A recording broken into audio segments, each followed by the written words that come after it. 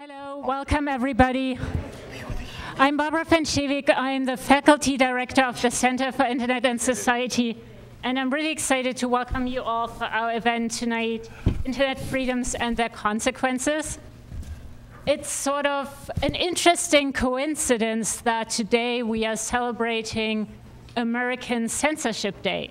I don't know whether you have heard of that, but American Censorship Day is an initiative by a number of public interest organizations and companies that have come out in opposition to a bill that is a couple of bills which are currently making their ways through Congress. And they have some innocently sounding names. So it's the Stop Online Piracy Act, or SOPA, and the Protect IP Act. And most of you will think, online piracy, stopping online piracy, that's not too bad, or I'm not a copyright lawyer. But I really urge you to have a serious look at the discussions that are surrounding these bills, because they have significant problems that will fundamentally affect how the internet operates. And to give you just 5 brief bullet points on what the problems are, they threaten free speech on the internet. They threaten the technical infrastructure of the internet and make it more difficult to make the internet secure. They erase due process and enable copyright holders to disconnect sites that they think don't do enough to fight copyright from payment costs and advertising networks. And yeah, that's sort of a brief collection. If you're interested, on the Stanford CS Twitter account, we have posted links to letters by entrepreneurs and VCs, where they explain how this would affect them, to letters by more than 100 law professors, including me, that explains how these bills will threaten free speech and the infrastructure of the internet. And what's really interesting and how this is relevant to today's event is that these are bills that try to introduce measures that we oppose in other countries. And some people have talked about this like having the Great Firewall of China just in the US, in our country, where at the same time we tell other countries to protect internet freedom. But we don't want to hijack today's event to talk about this. We have another event on December 7, probably, that will bring venture capitalists, law professors, hopefully some network engineers, entrepreneurs to talk to us about the problems with that bill. But if you are even slightly interested in this, I urge you to take a look at this now, because Congress is going to move very quickly on this. The copyright owners have flown every CEO in the country to Washington to convince members of Congress that this is a good idea. And at this point, the only thing that can stop this is either widespread public opposition, signified through calls to members of Congress or letters to Congress, and having lots of CEOs of affected tech companies, entrepreneurs, and VCs travel to DC as well and do something. So if you know entrepreneurs, CEOs of tech companies, or VCs, that might be something to talk to them about. But now we want to talk about internet freedom and how that affects foreign policy and other things. I'm really excited to have 2 people, of whom I'm a big fan, Andrew McLaughlin and Evgeny Morozov, here to talk with us about it. And Terry Winograd will moderate the debate. So I'll briefly introduce him and then hand things over to Terry. So Terry is a professor of computer science. He works on human-computer interaction design and on designing technologies for emerging countries. And a lot of people know him because he was Larry Page's PhD advisor when he was at Stanford. Of course, he has done lots of other really interesting work, but that's something that often comes up. Very relevant here is that Terry has had a long-standing interest in the social implications of technology and the ethical implications of technology. He was a founding member of the Computer Professionals for Social Responsibility, and today is the co-leader of the Liberation Technologies program at Stanford here, a really interesting program that looks at the potential impact of technology in helping foster civil liberties all over the world. And with this, thanks, Terry, for taking over the moderation, and welcome, everybody.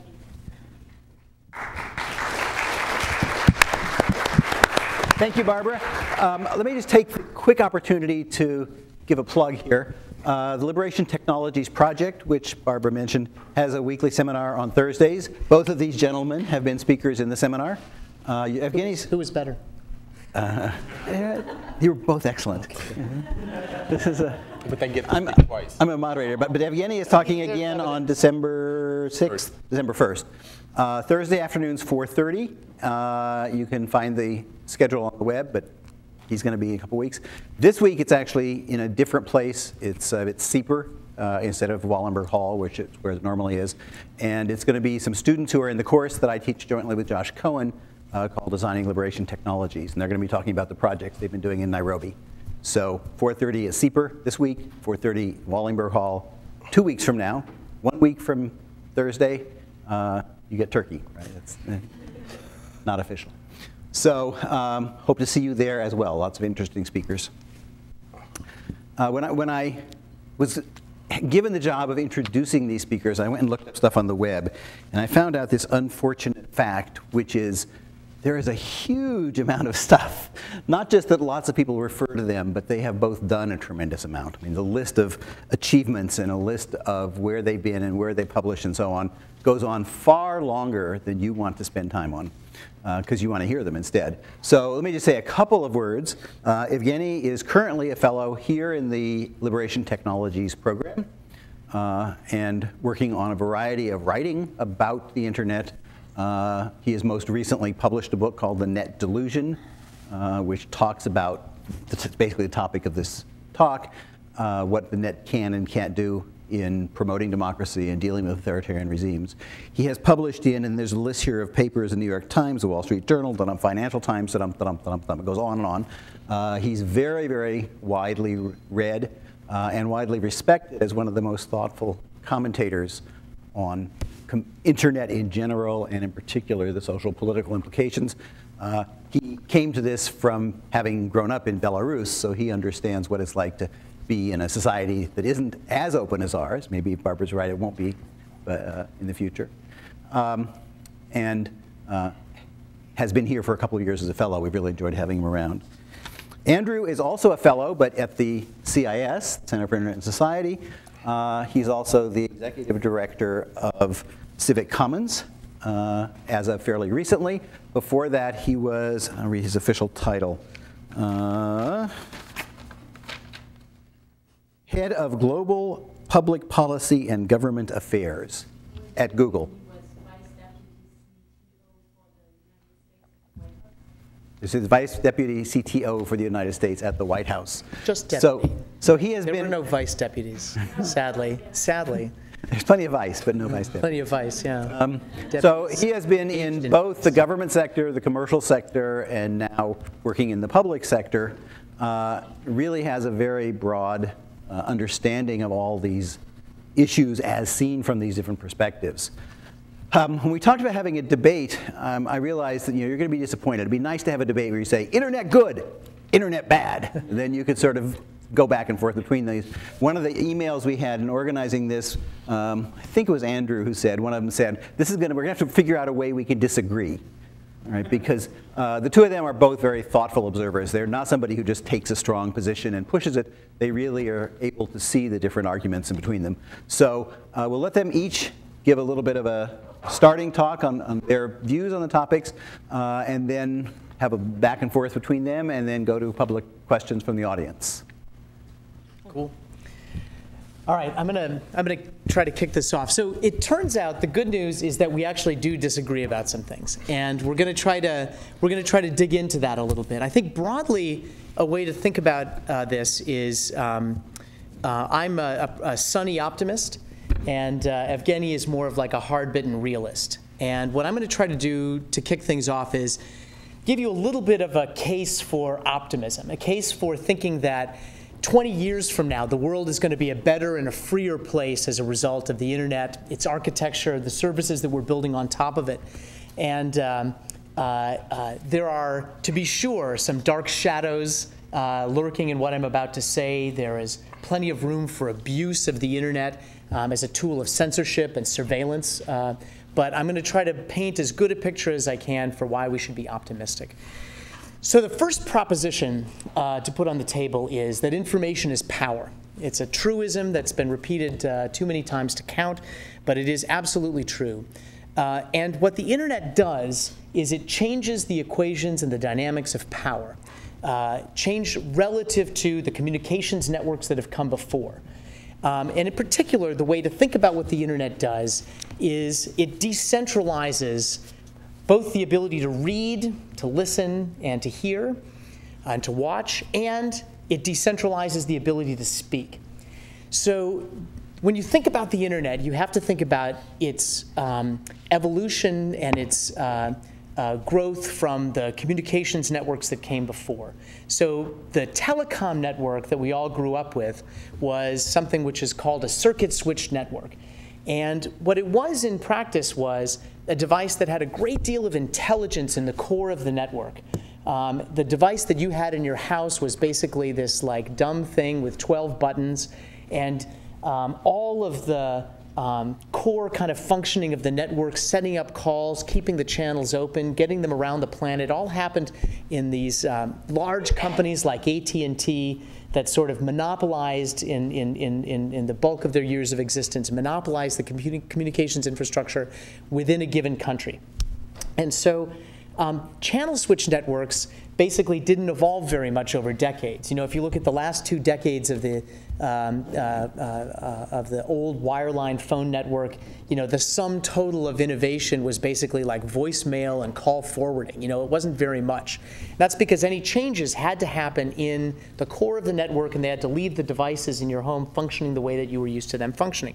They did upgrade at one point from dial phones to push button phones, but you know, that was about it. So what the internet is, by contrast, is an agreement among networks that they're going to take any kind of communication, video, text, voice, images, and chop that communication into little bits called packets. And a packet is basically a postcard. It's basically got a to address and a from address, and then you have a little bit of room to stick some payload. And the way that the internet moves communications is analogous to sending a novel by postcard. So if my video or my email or my voice communication is like a novel, what the internet does, or what my computer does, is rip out all the pages, put a to address and a from address on them, and then send them out into the network. And all that the network does is take each one of these packets, move it closer to the destination, you know, hand it off to whoever their next partner is that can move it closer to the destination. When it gets to the destination, the communication gets reassembled by that computer. So anyway, this is a very different way of doing communications. What it means is that all of the power is at the edge of the network. In the core of the network, all it's basically doing is moving packets from hop to hop, but all of the power to innovate and change and create and speak and so forth lies in that edge machine. So I'm painting, by the way, a simplified picture of the internet. It's much more complicated in the way that it actually works, and not quite as rosy a picture for some reasons that I'm about to go into. But generally speaking, my device gets to do what it wants. The whole network voluntarily uses the same definition of what a postcard looks like, what a packet looks like, essentially. And it's a voluntarily cooperative network that now spans the globe and includes, you know, every corner of the planet. Okay, so what does that mean? Well, the decentralization of the network and the ability to speak and produce speech has led to a democratization of the power to speak. And as I said before, information is power, so the availability of this capability is changing power dynamics around the world. It's not intrinsically or inherently positive. It doesn't have to only be a good thing. For example, you know, the power to speak is used by extremists and jihadis. The fact that these packets traverse over physical networks that are located in jurisdictions means that governments in those jurisdictions can basically penetrate the networks and commandeer them to be able to spy on what people are doing. They become tools of surveillance and are susceptible to great firewalls like in China, or the kind of DNS blocking that Barbara mentioned earlier that's being debated in Congress right now. So it's not an unalloyed good. So then where do I draw a sense of optimism from? Well, basically my sense is this, that the great balance of power between the state and the citizen depends on many different factors. But one of the things that the internet does is it changes the equation of power in the following way. The internet makes it very, very cheap, and to say this in economic terms, it dramatically lowers the transaction costs to be able to find and connect with other people, to be able to exchange information and create conversations that can form the basis for collective social action. It doesn't mean that it will always happen. It doesn't mean that it's going to always be a good thing when it does happen. For example, distributed cells of the Al-Qaeda organization can use these technologies to organize collective actions to kill people. Nevertheless, in many different kinds of societies around the world, we see that people use the internet to very, very cheaply share information, build narratives, tell stories, exchange news, and create common understandings that they can then use to fuel collective action. And so when you look at a country like Tunisia or Egypt or Libya, the Arab Spring countries, what you see is not the internet somehow magically creating a social revolution, but rather enabling committed people both to talk to each other and to talk to others who are not so committed initially, to persuade them to become more committed and actually translate these conversations into action in the streets. That's one of the ways in which I think the internet is changing that equation. And so I'll just conclude by saying it is absolutely the case that smart and nimble dictators are going to be able to work hard, be entrepreneurial and energetic in the service of maintaining their grasp on power, and so try to use these kinds of technologies to maintain their rule. I think we'll, in our debate, go into some of the reasons and ways in which that's going to happen. But it is nevertheless the case that the internet at the moment is evolving faster than all but the very best and the very richest of these dictatorial regimes can keep up with. And so for those reasons, I find myself optimistic about where the internet is taking us. All right. So I also have good news. I think there is actually, the more I hear, the more I think we have grounds to disagree with.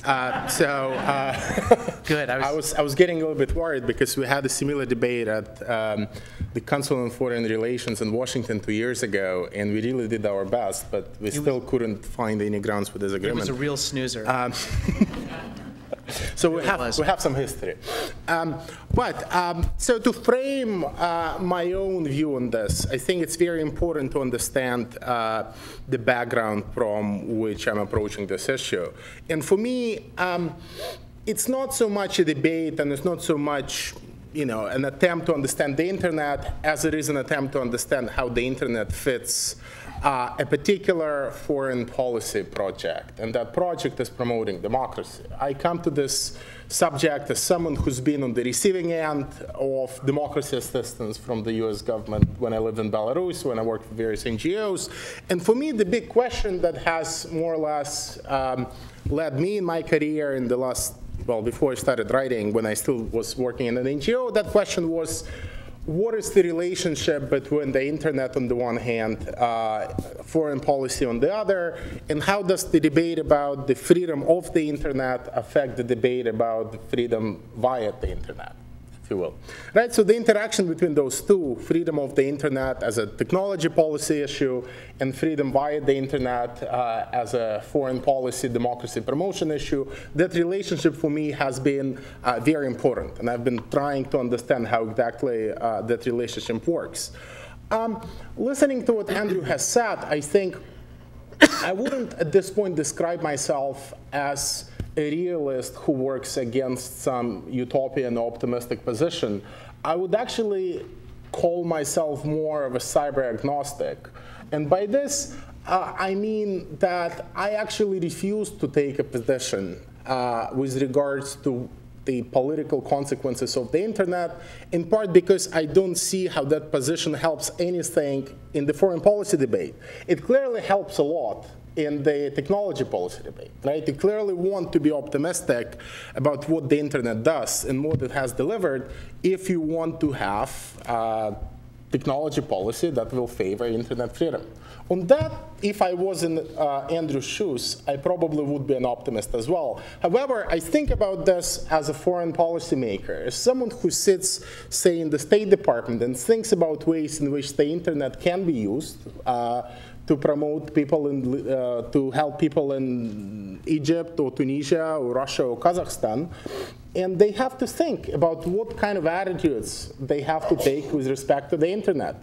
And I think from that perspective, the only attitude they can have is agnosticism. It's to assume that the internet doesn't have a firm, one-dimensional, one-sided effect. And instead of thinking about the internet as some kind of collective term, they need to go down a few levels and start thinking about particular technologies, whether it's, say, technology of deep packet inspection, or whether it's technology of cyber attacks, or whether it's a technology of facial recognition, or whether it's a technology of social networking. And then try to think how each of those technologies on their own can either help to promote liberties or suppress them, and then figure out what it is that the US government and others have to do in order to maximize the liberating potential of those technologies and minimize the repressive potential. So for me, while I think it's normal to take normative assessments of particular technologies that make up this big collective term that we now use to refer to the internet, which, by the way, refers both to the technological network and to a cultural artifact. I mean, right now, when we talk about the internet, we don't only mean the network, we also mean a whole set of other tools and practices, whether it's social networking or chatting or texting, right? So that definition of the internet as a cultural artifact is very fluid and is changing every day, and I think it would be a mistake to take a normative position with regards to that artifact. But that aside, I think the key disagreement between me and Andrew is in him assuming that the design and the architecture of the internet is going to have certain political and social effects that are certain and can be predicted. I certainly would agree that the architecture and the design of the internet does have an impact and does have certain outcomes. It's just that we don't know what those outcomes are. And they may change depending on the political economy of the web. They can change based on who owns the infrastructure. They can change based on who has more resources, whether it's the governments, whether it's the activists, whether the technology companies. All of that is more or less up for grabs. The other point here is that, again, I think we are too fast in drawing conclusions about what the internet does or doesn't, looking solely at the architectural level. I mean, the way in which most people that I know of who live in Russia or China or elsewhere in the developing world, I mean, they certainly interact with the architecture on a daily basis, and there is no way for them to escape that architecture because they have to use it even if they don't realize it. But what affects them is the way in which the Googles and Facebooks and Twitters and others of this world actually build their policies and decide to treat user data, treat users, and build policies. A lot of this is shaped not by the architecture, but by the actual software and web software services built on top of that.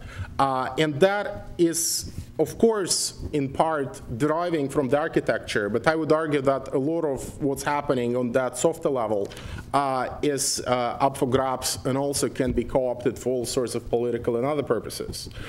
My own project in the last 3 or 4 years has been trying to document how authoritarian governments have found spectacular uses to the internet.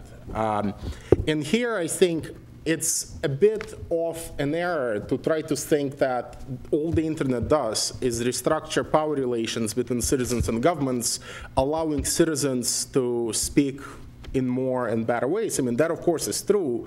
But what I would argue is that our knowledge, and here the fault is probably mostly with political scientists, our knowledge of how authoritarian states operate is not exactly up to date. And for that reason alone, we do not entirely understand how the internet fits the needs of those regimes.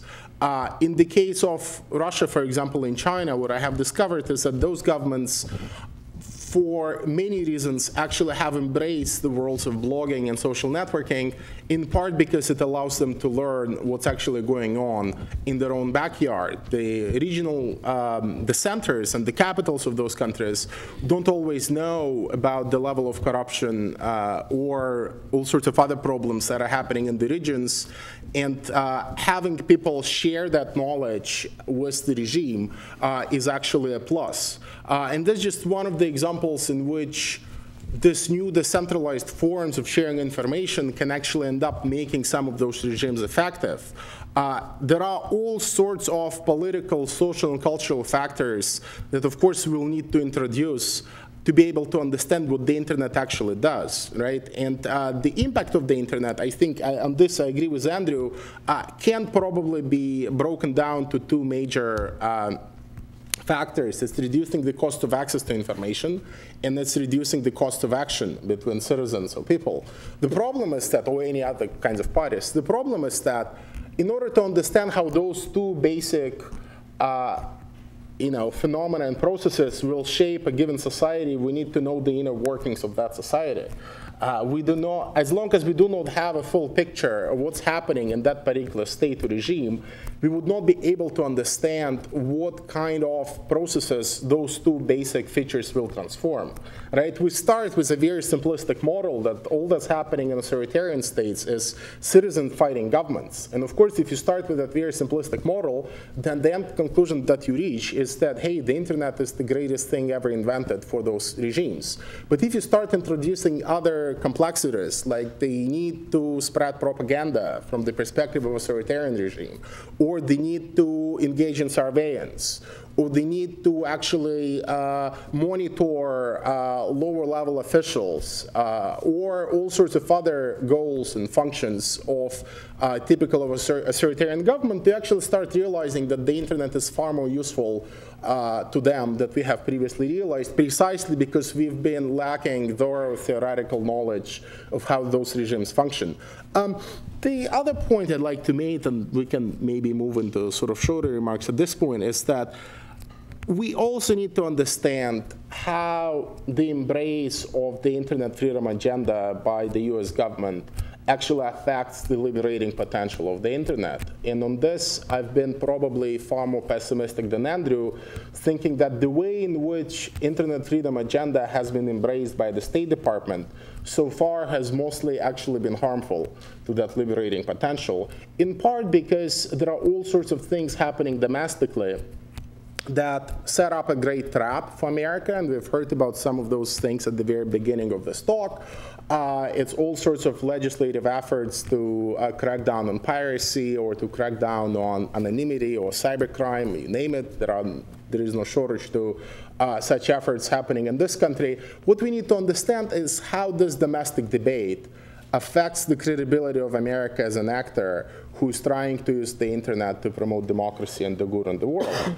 And my understanding so far is that we, and by we I mean American policymakers, have set up a very dangerous trap in the sense that we have spoken so eloquently and we have promised so much to bloggers in Iran or Syria or China that it's essentially impossible to deliver on that agenda, and that agenda is unrealistic knowing what's likely to happen in the US, which, and again, I'm not making any normative claims here or any normative statements. I think we are going to see more internet regulation in this country, and as long as we see more internet regulation in this country, the rest of the world will interpret it as America not sticking to the internet freedom agenda itself, which will erode the credibility of America.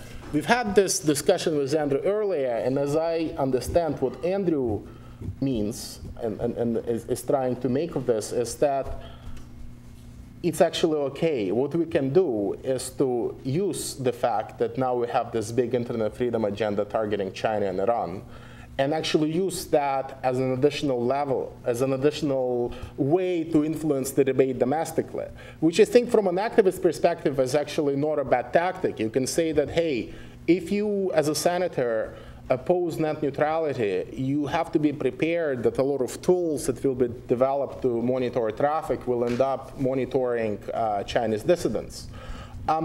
I think there is probably an activist case to be made for this. I'm just not sure why the US government is setting up such traps for itself. Maybe it was some kind of guerrilla action by Andrew while he was in the US government to set up those traps deliberately. But I think what is going to happen is that if, say, the US Congress and the Senate do end up regulating the web and do end up unleashing all of those tools on the world, the credibility of the US to speak about the internet will diminish, but also the credibility and the ability of the US to speak about other issues that have nothing to do with the internet will diminish as well. And this is something that I think we need to keep in mind, especially if you go back to the beginning of my intervention and think about the comment I made about the broader foreign policy debate. I mean, there are other tools on the table. It doesn't have to be just the internet that we should use in China or Iran to promote democracy, right? And my fear is that by being very not particularly careful with how we use and talk about the internet in Washington, we'll actually end up constraining our own arsenal even further. And I think I've added a little bit more disagreement to this table, I hope, so we can. Well, first of all, I disagree with you about whether we disagree. I think there are some points of agreement in there, so I disagree with you on that. So let me pull out two threads to poke at. Do you poke at threads? Let me pull out two threads to snip at. Okay, so to disagree with. Yeah, to disagree. Just use that word a lot. Yes. Yeah, whittle down relentlessly.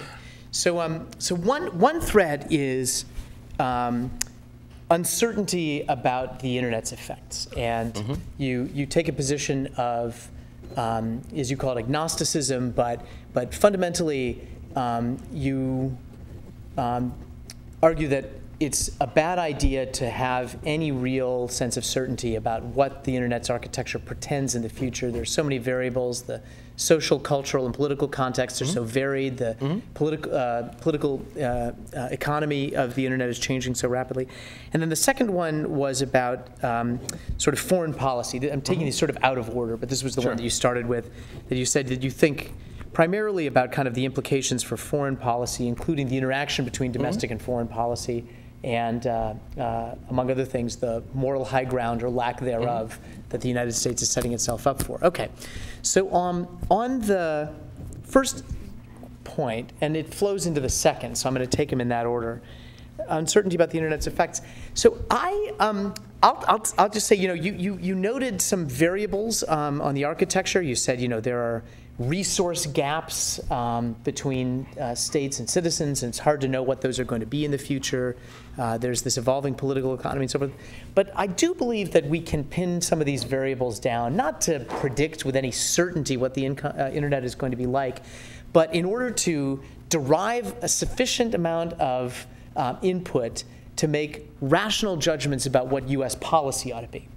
And that is to say, we can take the architecture of the internet, we can look at the kinds of services that are being provided on top of it, we can look at the ways in which the underlying protocols are changing, and we can make some judgments about where US policy might be useful. So going back a step to this question about sort of foreign policy and the implications of the internet for it, so I do think that we can make some normative judgments about what US policy could usefully do. So let me first say, what is the thing that we're trying to do? So as a country, it seems to me, there are sort of a couple of different ways that you can frame our national interest abroad. One of those ways is in a kind of normative, values-based sort of America's mission is to make the world free. But you can take a much more restrained, kind of self-interest-oriented approach and say that America's interest is America's well-being, and that our well-being is more likely to be served by a world which is stable, and a world which is democratic is more likely to be a world which is stable. And so the promotion of democracy, fueled by things like individual free speech and freedom of association and the other kinds of values which you can point to the Universal Declaration of Human Rights as embodying. These values generate stability or generate meaningful democracy in some sense, which generates stability, which is in the U.S. national. I don't care which way you frame it. Either way, the U.S. has, I think, in my view, an interest in seeing the world be freer and hopefully, though not essentially, but freer and more democratic. So if that's the goal, which is to say that world, then there are some internet-driven policies that make sense. I'll caveat this by saying I actually completely agree with you about all of the self-destructive and counterproductive ways that the US government has approached the internet freedom issue, which is to say that by essentially politicizing the internet as a tool of freedom, meaning as a tool of subversion of the rule of many regimes around the world, the US has essentially played into regime narratives whereby Facebook, Twitter, and these other services become sort of tools of the CIA, tools of nefarious American foreign policy interests. And it does, in that sense, it is a way of shooting ourselves in the foot. When the State Department, an official sort of claimed credit for keeping the Twitter, keeping Twitter running during the post-election period in Iran, I think it's undeniable that that played right into the hands of the Iranian regime in delegitimizing the tool, at least for some Iranians and for some period of time. So that is, of course, true. On the other hand, I guess I would argue with you about the extent to which that actually matters to people out in the world. In other words, I think many of the activists that I know, including in places like Egypt and Tunisia, which are relatively friendly, where the activists, I think, are relatively friendly to the US, there is a deep and profound pre-existing cynicism and skepticism about anything related with the US. And I'm not sure that those incidents actually are as catastrophic as you make them sound. Mm-hmm. So let me make three policy ideas that I think are useful. Oh, and let me just say, I don't think we're ceding much moral high ground, in other words, when the U.S. is acting sort of inconsistently or hypocritically or shooting itself in the foot, because I don't know that we have all that much to begin with. Okay. So anyway, what do we do as a matter of policy? So Evgeny has pointed out the U.S. State Department has had this approach which says we support internet freedom and the Congress appropriates us money and we spend that money on anti-circumvention tools. And we're now spending that money on services that try to catapult emails into China with, the day's news or whatever propaganda the U.S. government is pushing these days. We spend that money on tools that try to make it possible to get communications in and through the firewall without traceability, and so forth and so on. So this is like a clear foreign policy objective. What I think we can draw as kind of lessons from the architecture of the internet that we can have some reasonable amount of certainty about are the following. One, the world is a better place, and internet free speech and freedom of association and so forth are more likely to take place when the internet operates in an environment of diverse connectivity. So when Egypt wanted to shut the internet down, they were able to do so because there was only one company, Telecom Egypt, which had the ability to move packets in and out of Egypt. So there was one very central control point, choke point, that they could go to shut those communications down. In Libya, it was the same way. There was one company that had a monopoly on all communications in and out of Libya. Interestingly, by the way, there were some academic links in and out of Egypt that the government hadn't paid any attention to that were able to keep live during the shutdown, and that showed the value of diversity of connectivity. One thing the U.S. ought to be doing is using the various tools at our disposal, diplomatic, persuasive, and otherwise, to try to encourage countries to not constrict connectivity in and out of their country. A greater and tighter mesh with more paths in and out is more likely to stay up and running. For example, in the post-election period in Iran, there were a number of links that were kept live, usually through the academic community, out through Turkey, even when the fiber cables going down to the UAE were turned off. So there's a policy objective that we can set that's based on the architecture of the internet and what's more likely to support freedom of speech. A second one, by the way, is pursuing policies that promote the dynamism of the internet. In other words, you raised a couple of concerns about the power of private companies, so the power of Facebooks and Googles and others because of their massive market, sort of reach to be able to do things that would violate privacy, collect data that could betray people to a repressive government. There's any number of things that they could do as private actors in this voluntarily interconnected collection of private networks to violate human rights.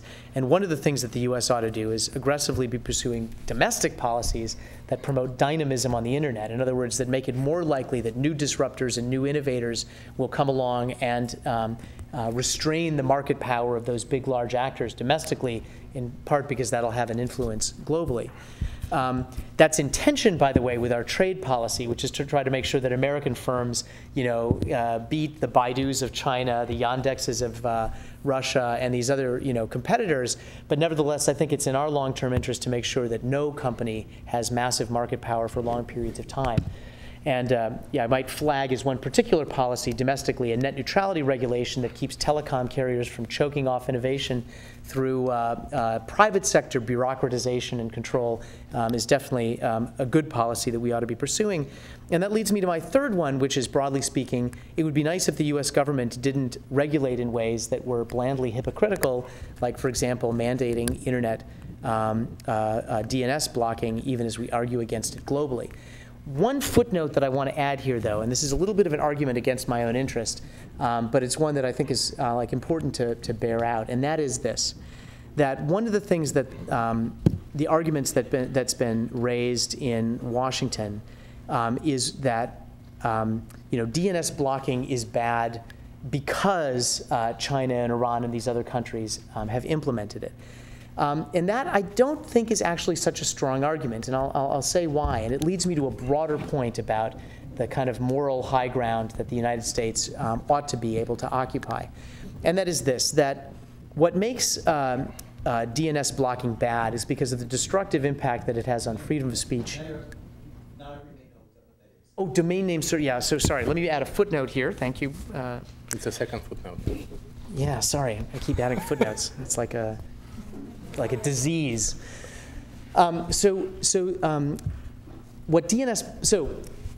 When my laptop wants to go get a website, like if I want to see CNN.com, I type CNN.com into my browser, and what happens is my computer engages in what's called a domain name lookup to translate that domain name into a number, because the numbers are actually the things that identify all the different websites and hosts and end devices on the internet. And so there's a service called the Domain Name Service, which is a big distributed database that is global and includes all the comms, nets, orgs, UKs, FRs, and CNs, and so forth globally. Anyway, what domain name blocking means is that a government tells its ISPs, you need to block particular domain names. You need to not allow people who want to reach that website using domain name. There are a bunch of variations that you can use. I won't go into them. But basically, it's a technique that China and Iran and Syria and all our favorite friendly allies have been using for many years now. I mean, in internet terms, 6 or 7 or 10 years in some cases, to try to block access to certain sites, NewYorkTimes.com and so forth. And anyway, what's being discussed in the Congress right now is whether the US government should require our ISPs to institute a DNS blocking system to stop copyright infringement being perpetrated by foreign websites.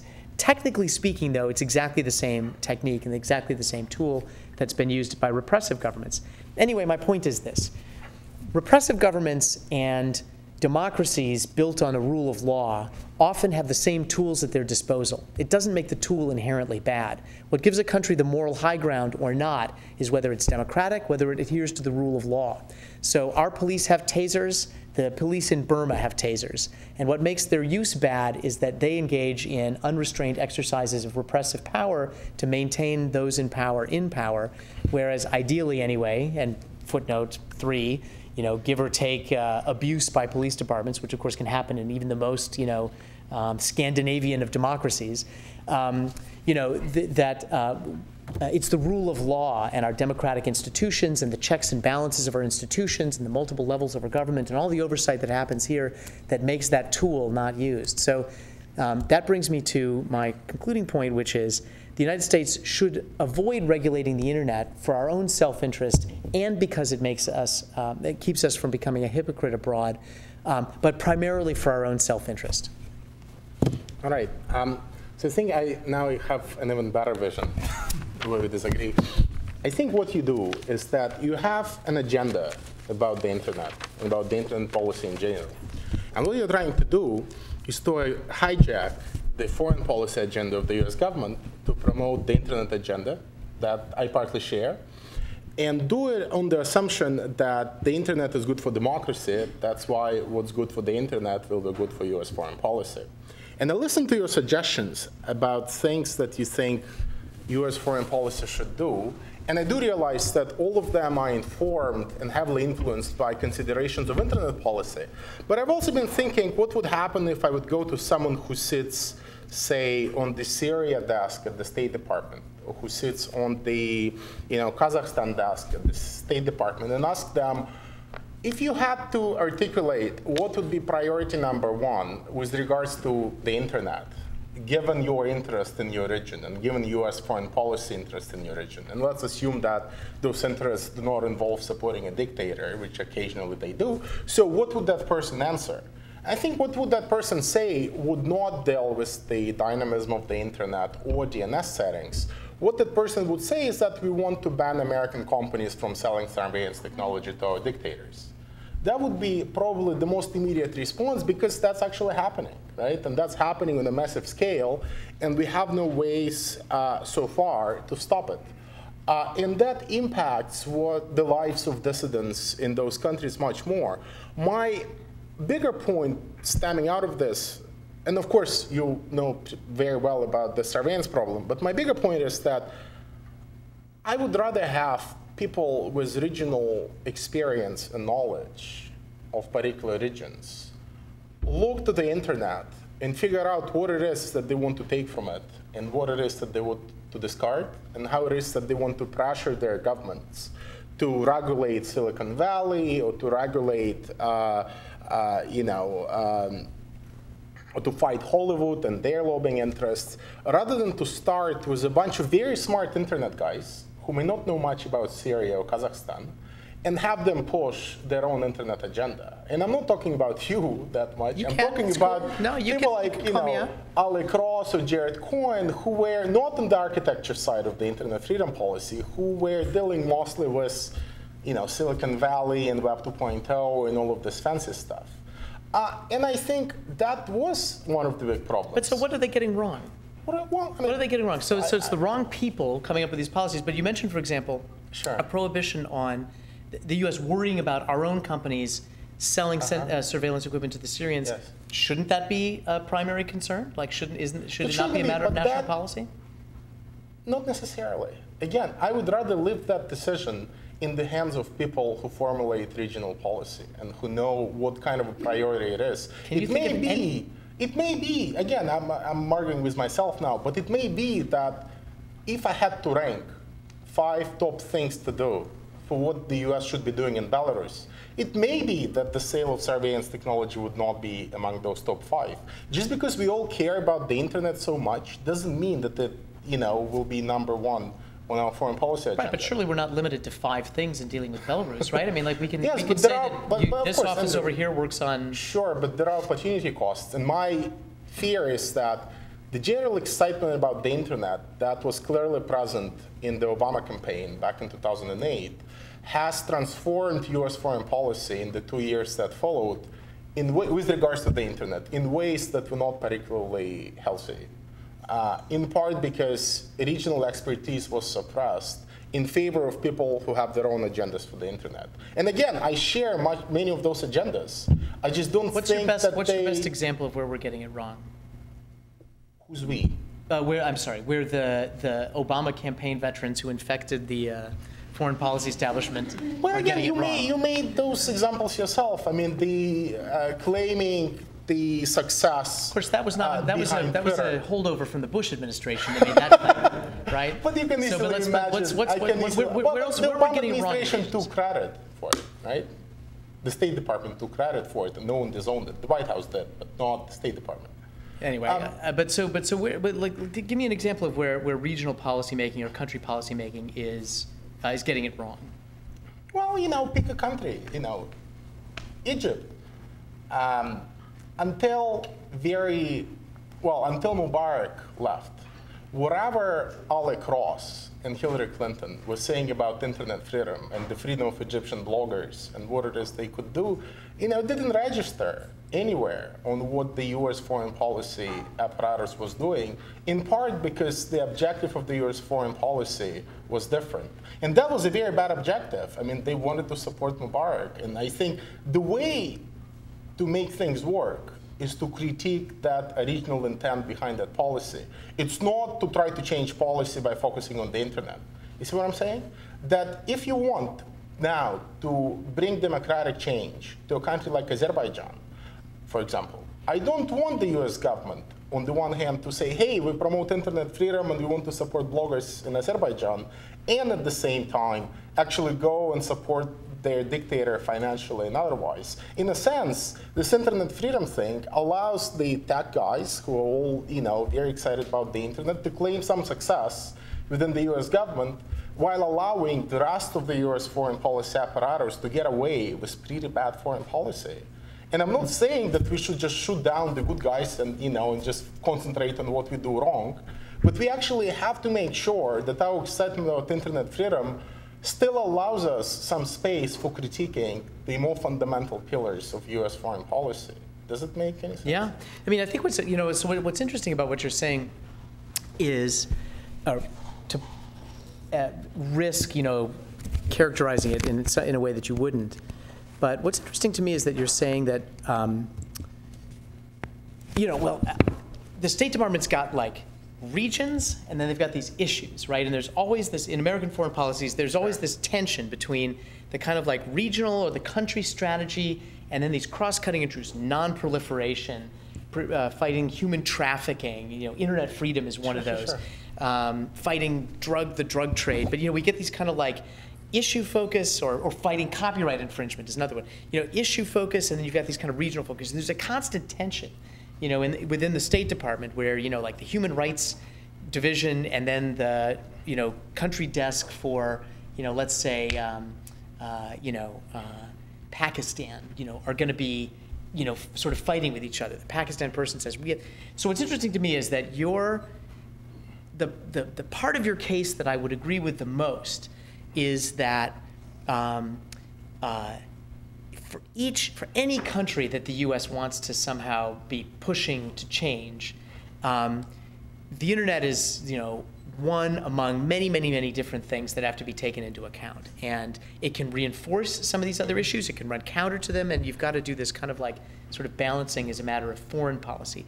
And I guess your argument is that the kind of like sexy internet people from the campaign showed up and started tilting the balance wildly towards internet and away from this kind of environmental, ecological, sort of holistic approach to the change that we want to be pursuing.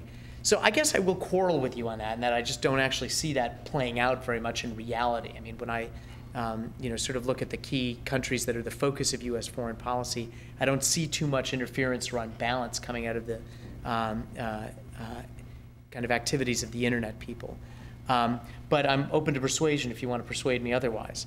But also theoretically and intellectually, I mean, it's not just about the people, it's also about, say, a concept like internet freedom, which now, if you believe Hillary Clinton, is a new pillar to US foreign policy. That's what she said in her original speech, that we want to make internet freedom one of the new pillars. And again, then we have to ask, what are the implications of that? And do we actually need such a concept? And what are alternative ways of essentially achieving the same agenda without necessarily putting it all in words, right? And this is what really bothers me. It's not what the intent is. It's that the way in which it is explicitly communicated and the way in which it ties the hands of the US government elsewhere. When you get someone like Hillary Clinton get on stage and say that the United States government opposes the use of cyber attacks and condemns, and then she doesn't mention that the US government is actually one of the governments that launch cyber attacks regularly, to take out websites of jihadists and and whatnot, and it kind of does set a very bad precedent. So in this, I'm actually quite cynical. I don't mind them doing that. Yeah, I mind them saying that because I do think that there are plots to pitch to it. Well, so here's the thing. So here's what's interesting to me is that you just said two things that I think are difficult to square. One is by talking about our belief in internet freedom, we undermine the potential to realize internet freedom because of the way that you nationalize and then provoke reaction or something like that. On the other hand, if the US is secretly doing cyber attacks, you think we ought to be openly acknowledging that we're doing them rather than letting that happen behind the scenes. Like, isn't the US use of sort of unacknowledged cyber attack actually like good because it means we're doing the thing we ought to be doing, only not claiming credit for it? No, I'm very Machiavellian on this, actually. No, I think it's okay. Okay. And I'm okay with hypocrisy. I'm okay with hypocrisy. I am not okay with that. I'm not okay with the tactical use of hypocrisy. See what I'm saying? I don't mind the hypocrisy. I'm actually, my next book is a defense of hypocrisy in politics against the open government movement. I have no problem with hypocrisy. I have a problem with the fact in which it constrains the ability of the U.S. to operate in the foreign policy arena. That's where my problem is. So after tackling the internet freedom movement and then the open government movement, you're going to attack the cute puppies movement or the cute kittens movement on the internet. So I got to say, here we get a nice point of disagreement. I actually think that it is good and useful and valuable that the United States declares itself committed as a matter of national policy to a free and open internet. I do think that's a worthy policy for the United States that follows on decades of commitment to freedom of broadcasting, freedom of communications, and the confidentiality of communications around the world. And the reason that it's a good thing is because a world in which no governments were stepping forward and saying that they believed in that, either domestically or internationally, seems to me like a world which is much less likely to realize that, because there is a value in the rhetorical commitment that gets made. I always think back on a set of interviews that I saw one time about what the Carter administration meant for human rights. And it was a set of conversations with sort of human rights activists around the world saying that it mattered to them, even if there was no possible practical connection between what their governments were doing in the United States, that it mattered to them that the US government announced this commitment to human rights and started taking actions, however imperfectly, however ham-handedly, however goofily, to try to make human rights a part of our foreign policy. And it gave them courage that the sort of direction of the world was heading in the right, sort of evolution of the world was heading in the right direction. And Lech Walesa was one of them, and there were others who said that it mattered to us, that they talked about it. And you could have made the same argument about the U.S. in the late 1970s, that by publicly associating the United States with the protection of human rights, we exposed ourselves to be hypocrites, having toppled regimes and backed dictators, that it provoked regimes to react in kind of a negative way just because the U.S. was to be oppositional to the U.S. And for the same reason, though, I think it is valuable for the United States to take that stand and make it part of our foreign policy, because in no small measure, the specific policies that we ought to be taking flow from that broader commitment, and I think it's a commitment that's worth being acknowledged. Okay. I'll let you make one more comment on that, then I want people to have a chance to ask some questions. Don't you entertain the possibility that in the near future, the terms of the debate in this country may change in such a way that the majority of people would actually favor some kind of restraint put on the internet and the architecture? And I'll give you a particular example. So, some kind of restraint, some kind of limitation, basically to move away from the open internet as the priority even in the domestic context. That may be cybersecurity, or that may be something else, concerns about cyber war, you name it.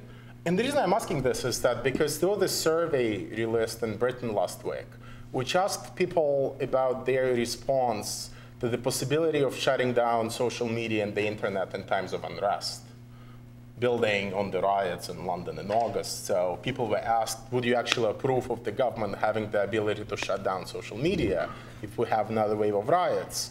And over, I think, 60%, but the majority definitely said yes.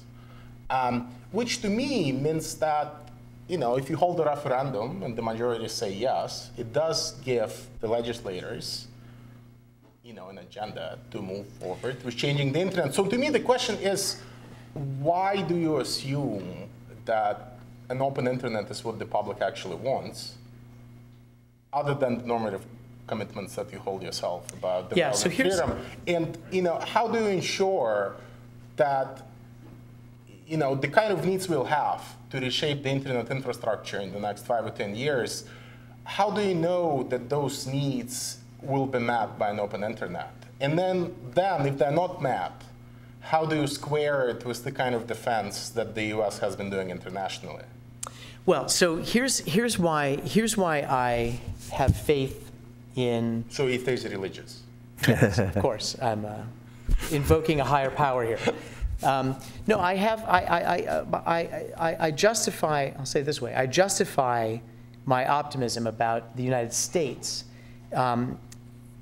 in the following way. One, we have a First Amendment for exactly this reason, which is to say that the sort of theory of the First Amendment, in one sense, or a theory of the First Amendment, is that it's Odysseus lashing himself to the mast as you enter the realm of the sirens, right? What the First Amendment does is it says the United States is committed to freedom of expression, regardless of the temptations that may come along the way. And it presupposes that people in times of crisis or national emergency, that this country will be tempted to vary from its higher ideals embedded in the Constitution. And our Supreme Court, and certainly the one that we've got there right now, is extremely aggressive in protecting First Amendment rights. And in fact, one might argue, finding First Amendment issues like in campaign finance where you otherwise might not think they exist. But that's one reason. A second reason is that they didn't find it in the better. That's fine. The internet is under pressure right now, in my judgment, from a series of claims for why its architecture needs to be made less open and more closed. And those claims come from people that want to end child pornography or images of the sexual abuse of children, people that want to stop the distribution of malware, viruses, spyware, and so forth, people that want to stop copyright infringement, people that want to stop hate speech, extremism, and the incitement to violence. There are many claims being made for why the internet has to start restricting speech. And here's this is like a good note for me to end on before we go to questions. My ultimate commitment is that we have now tasted the economic power, innovation potential, and general anarchic awesomeness of the internet. And I believe that it is well within the technological capacity of our researchers and scientists and the economic interests that we can align with them to ensure that a network exists which lives up to that ideal. So if this internet, the TCP/IP, globally connected internet, gets screwed up too badly, I genuinely believe that the power of wireless communications, Moore's law, and ever cheaper processors and ever more capacious bandwidth, that the underlying economics of the internet will make it possible for us to build successor networks that provide, at least on some rolling basis until I'm dead, the kind of network environment that supports my ideals. That's where my faith comes from. Okay, good statement and breaking point for people. Questions? Please come to the microphones. So, when VeriSign a few years ago tried to hijack DNS lookup failures, those of us who keep the lights on the internet blinking modified the DNS lookup software to stop that from being practical. And it was an effective action. It was no longer viable. They gave up on that, at least for the time being. Do you think that if reactive legislation such as SOPA and Protect IP comes into law, do you think that kind of action might be sufficient to get us to the point where until the Supreme Court can overturn those laws on First Amendment grounds or any others? Or do you think it's a deeper problem than that? I'll tell you, I think that one of the best arguments against SOPA is that it is literally self-defeating for the interests that are pushing it, for the following reason. The DNS is voluntary. Who you choose to get your DNS responses from is your choice. You can just lazily take whoever your ISP, whatever recursive name server your ISP assigns to you, or I can use Google DNS, or I can use Pirate Bay DNS. This is one of the fundamental arguments against SOPA, is that as soon as you turn the DNS into potentially an engine of spying or the enemy of the people who know what they want to get to, they will simply work their way around. And the reason that that's a problem is, A, a lot of our ability to detect what's going on the internet right now, to understand when DDoS attacks are happening and where they're coming, to understand when particular bits of malware like the Conficker worm are spreading and where they're coming from. Predictable recursive DNS has been one of our best tools. It's not the only tool. It's not essential. We could probably do it otherwise. But man, it sure makes it a lot easier when you're trying to understand what's going on the network. So I think one of the arguments that should be very forceful, I don't know if it is to the members of Congress that are hearing it, but is that the internet architecture is voluntary and flexible, and therefore if you try to take an architectural solution to the problem, you are more likely provoking the internet to evolve in a direction which makes it irrelevant. I'll give you one other specific example. I think one of the dumbest things to happen to the internet lately has been these 3 strikes laws in various countries, because what they do is say to people, I need to start cloaking my activities from my ISP. Even if I'm not doing copyright infringement, I'm just now aware that my ISP is spying on me, so I'm going to start shielding myself by doing point-to-point encryption from my browser or my machine to wherever I'm talking to. And I'll tell you, just from a law enforcement thing actually do that. Well, so here's the funny thing. This is the argument I get back all the time. Is like law enforcement agencies say, it's a tiny little like trivial thing. No, the best example of why it's not some weird geek thing is Skype. Nobody thinks about Skype as point-to-point crypto, but that's what it is. Tell me, how many people download movies by using encryption? But if you have a 3 strikes law, I guarantee you that that the internet will rapidly go from a tiny fraction that's point-to-point encrypted to a very large fraction that's point-to-point encrypted, because all it takes is a browser plugin. Went up 10% overnight. What? Yeah, BitTorrent is a great example. Yeah, but France went up 10% overnight. All right. Right. So, the French data is actually well documented, which is that the percentage of packet traffic that was encrypted leapt rapidly.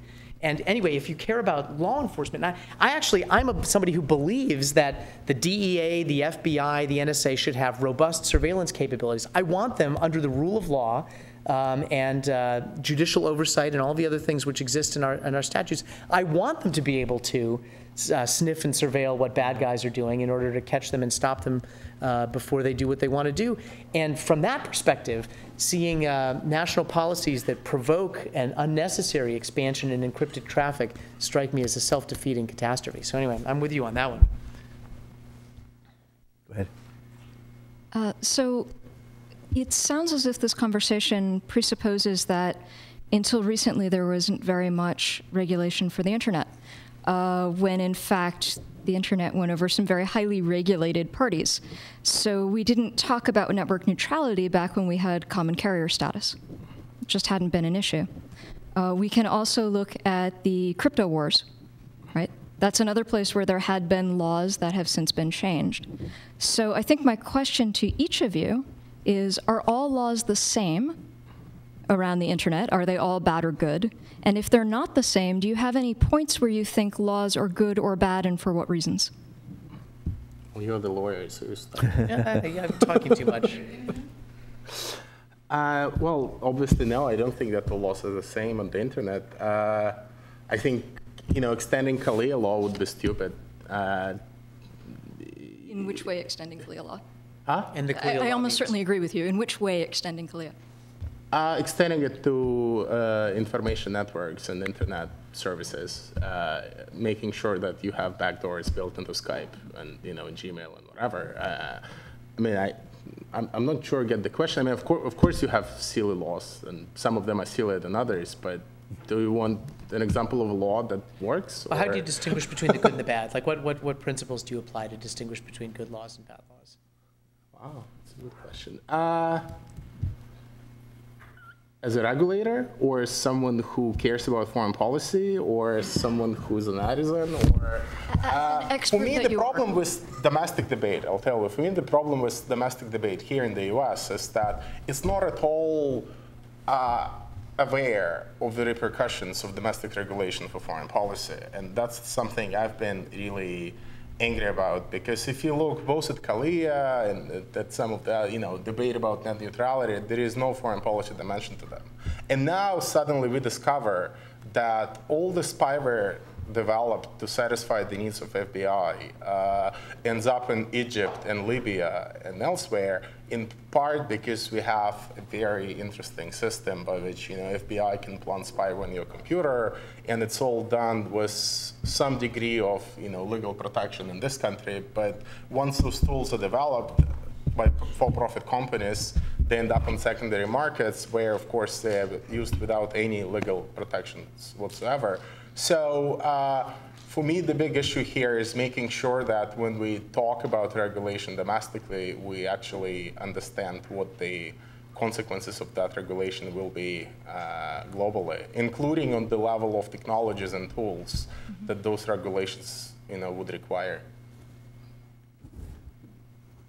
I guess I would just say, I think you distinguish between good and bad laws based on fundamental normative principles, and those fundamental normative principles for me are informed by the Constitution. They're informed by documents like the Universal Declaration of Human Rights as to what is a good and worthy objective for the laws to be pursuing, and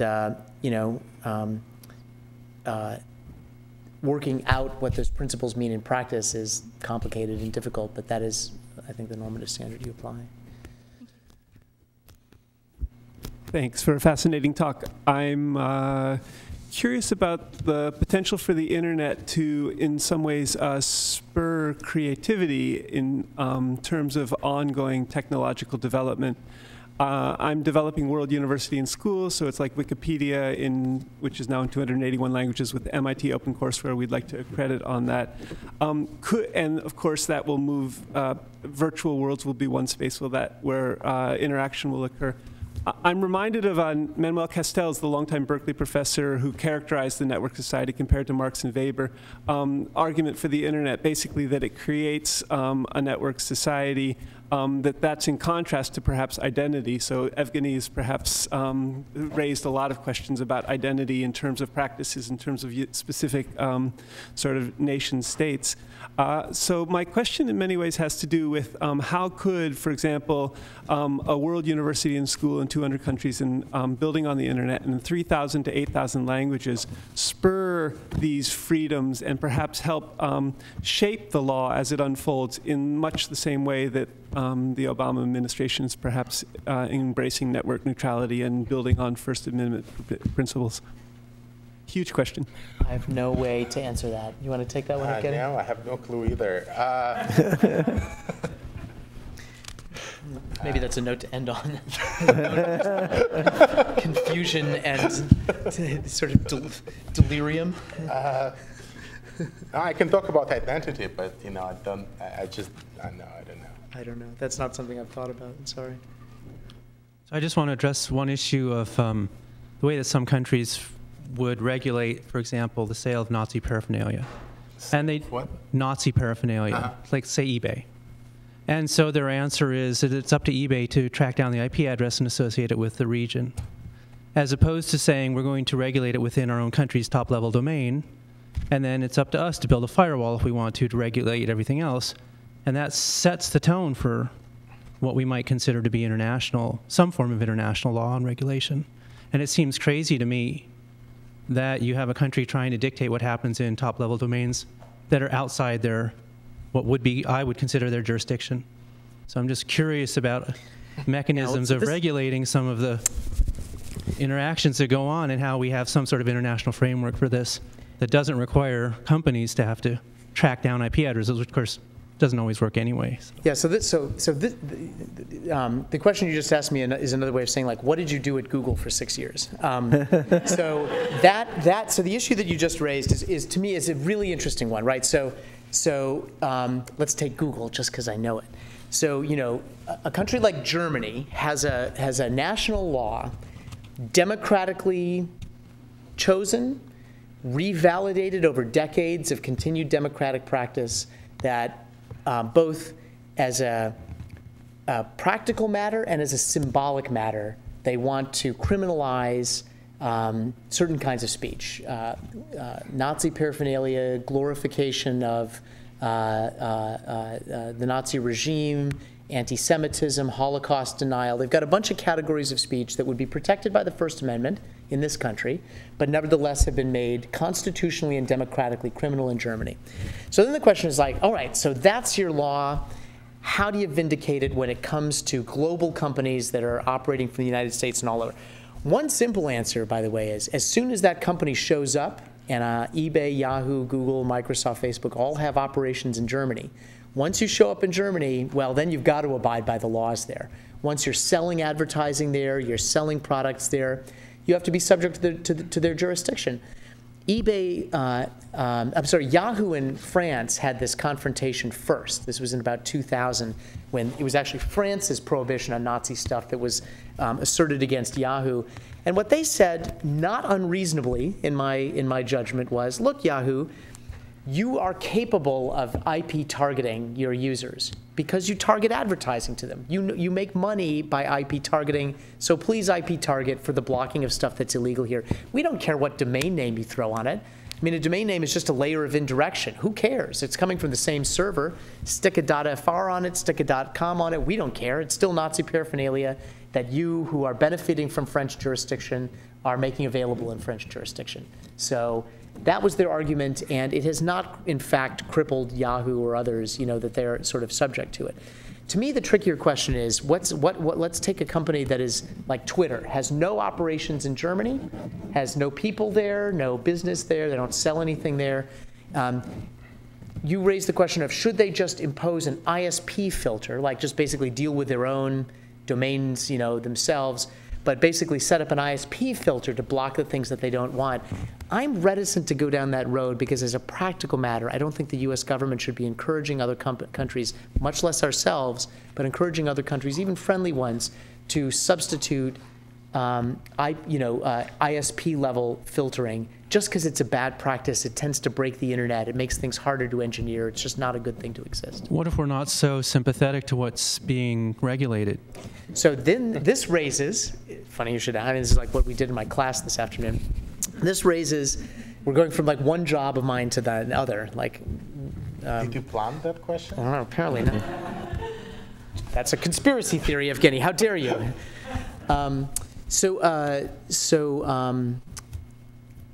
So it seems to me that one of the big problems on Evgeny's foreign policy challenge, to U.S. foreign policy, is that it's hard to have a single consistent theory of which laws you oppose and which laws you endure and which laws you support based on the nature of the law or even the nature of the country. So, for example, we oppose blacklists in China. We're perfectly comfortable with them in Germany. Well, you can say that's because China's not a democracy and its laws are not chosen. Germany's is legitimated by its democratic processes. On the other hand, they've got the blacklist in Saudi Arabia and a blacklist in the UAE. Neither one of those can be characterized as a democracy which has developed that law as a exercise through a politically legitimated exercise. Instead, they're U.S. allies. And so one of the problems that we have is that it's very difficult for the U.S. to be consistent because we've got a mix of interests: economic interests, diplomatic interests, national security interests, and so forth. And maybe this is what your book is going to talk about, Evgeny, that either for Machiavellian reasons or because of a genuine enthusiasm for hypocrisy, we want to, accept that there's going to be these areas of inconsistency because there have to be in foreign policy because life is complicated and it's in part to do with your ideals and in part to do with your national interests and in part to do with the power politics of the world as we see it. All right. Last one. This is terrible. So I'm curious with respect to domestic policy, what your opinions are about